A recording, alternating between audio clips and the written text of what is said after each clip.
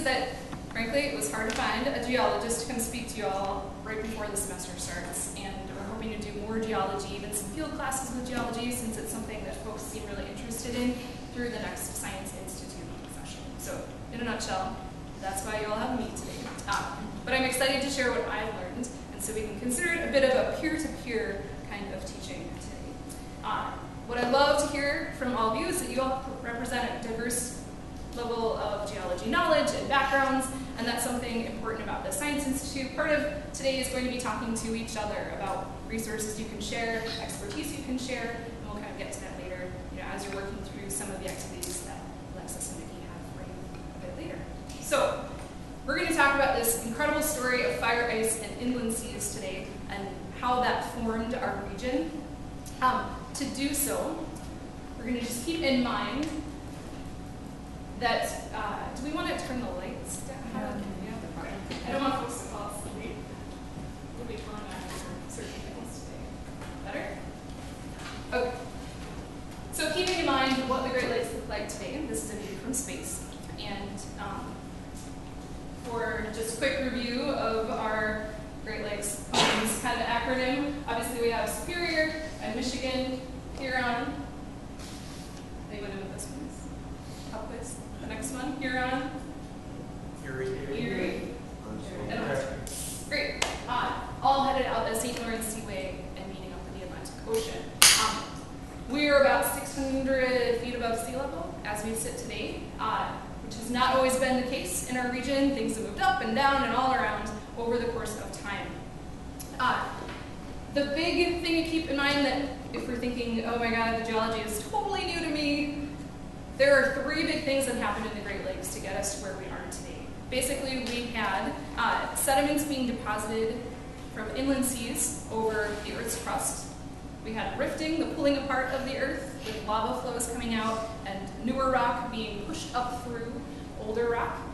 And we had a glaciation, big chunks of ice, huge chunks of ice, moving across the landscape, scouring things out, depositing things elsewhere.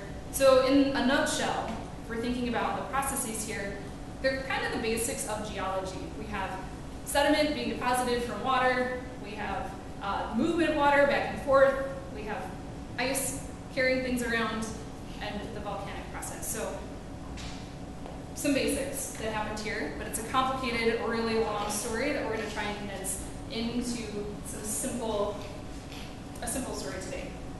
So just to kind of go through Geology 101, some folks have done their master's work in geology, and some folks totally new to rocks. Like, I know I live on planet Earth.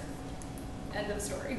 And so just to kind of keep us on the same page about what we'll talk about today, something to keep in mind is that geologists think that geology is the most important thing ever. And in some ways, bias aside, I think my husband's biased about how important geology is, they're right. Really, geology is the basis of everything, from agriculture to transportation to city planning and the way the water is draining from place to place. You see that with even storm sewers or storm drains in our community here.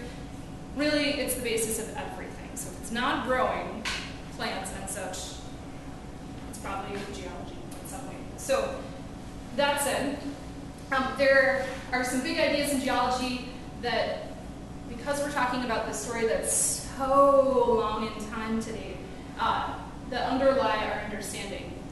The concept of uniformitarianism, if you took geology in college, that's probably ringing a bell, but this understanding that we can understand what happened long ago by looking at what's going on today. So some of the things that happened millions of years ago are actually happening today. Some of the lava flows that we would have seen here in our region many, many moons ago are happening in Hawaii right now, or Iceland. The same kinds of rocks are pouring out over the Earth's surface. They're interacting a little differently than they were now because of climate and a variety of other things, but looking at what's going on today helps us understand the past, which is how people even came to know that part of the story exists. If we, give me a little check-in here, a little thumbs up if you are familiar with the rock cycle, like some of these terms, metamorphic rock, igneous rock, sedimentary rock. All right, good deal, thanks. Igneous rock really is molten rock that cools That rock could be made of lots of different things, but rock that's moving from the core of the earth toward the surface and pouring out in a variety of ways. Volcanoes, lava flows, there's a huge array of ways that rock can appear at the surface. These big words in red, so the ones we're talking about right now, sedimentary rock, this is sort of the other major piece where you have layers of rock that get pushed together over time, deposited, things like rivers and oceans, often are the source of sedimentary rock. Metamorphic rock is rock that's been squeezed by pressure, lots of pressure and heat over time, and it's rearranged a bit to be another type of distinct rock. When we talk about rocks, we're actually talking about an assemblage of minerals. So if we think about rocks as the cookie and the minerals as the ingredients that make up the cookie, lots of different ways you could go about mixing the same ingredients with heat and time and pressure and other environmental factors. Some other things to keep in mind, there are lots of different processes that are happening over the next many millions of years in our story, and simple things like the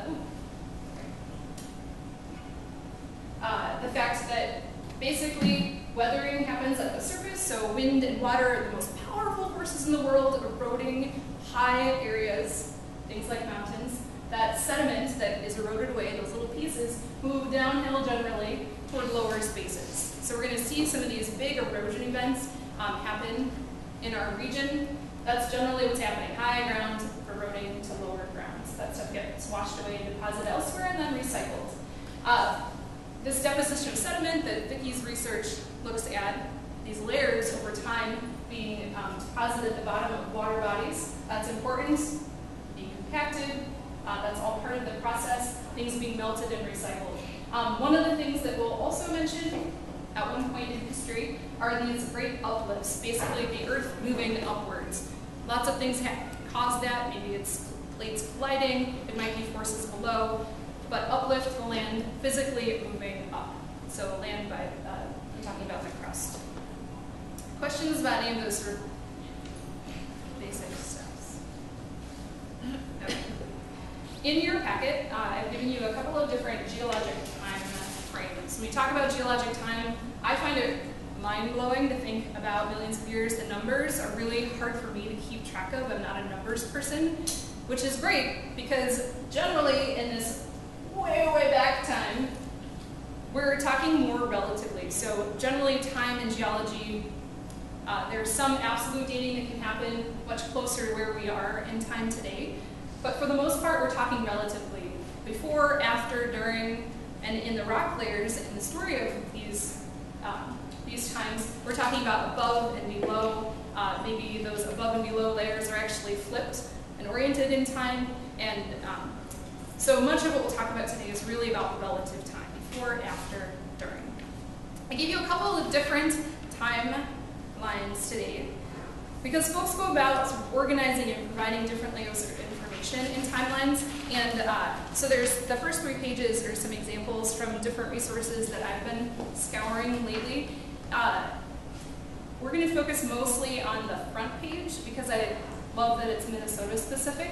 It is not Great Lakes specific, however. So you'll see as we look down the left-hand side of the page, we have millions of years. We then have these bigger categories, these eras, and then moving in even further, these little rectangles are the periods, and then some folks even break it down further. You have actually epochs in between here, and then they can continue to break it down even more. You'll notice that in this chart it talks about the types of rocks that are being deposited or created here.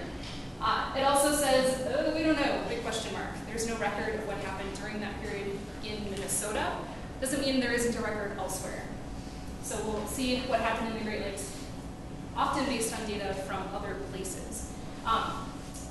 We'll then also see how life is related. We could go do like days and days and days, years of talk about life in the Great Lakes, and that's hopefully the major focus of our new exhibit in the next couple of years. So there'll be a few moments when I mention life, which pains me as a biologist, but we're going to focus really on the geology today. And obviously, huge connections between what's happening on Earth in a geologic sense and what's happening from a life